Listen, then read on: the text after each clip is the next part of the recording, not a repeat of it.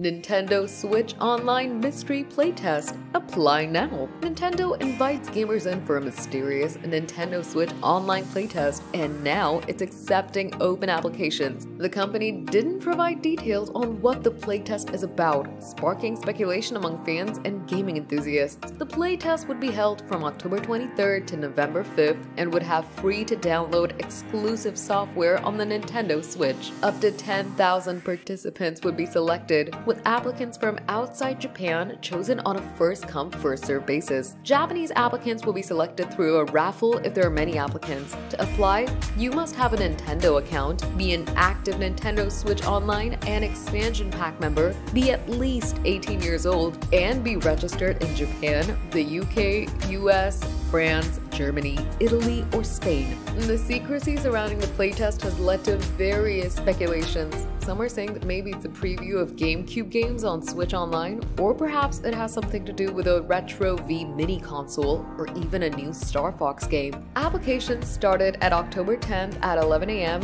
and would close on October 15th at 10:59 a.m. You can apply on the Nintendo website. The playtest might disclose Nintendo's long-term strategy regarding the future of Switch Online. Rumors of the Switch 2 also surfaced, and this playtest might provide a clue of what's in the works.